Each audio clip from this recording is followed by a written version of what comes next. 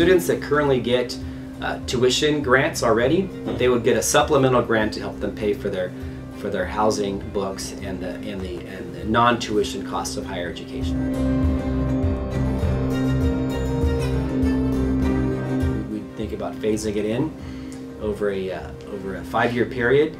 So we're looking to start this program this year, create it, and then as monies become available in the state budget, we would fund it.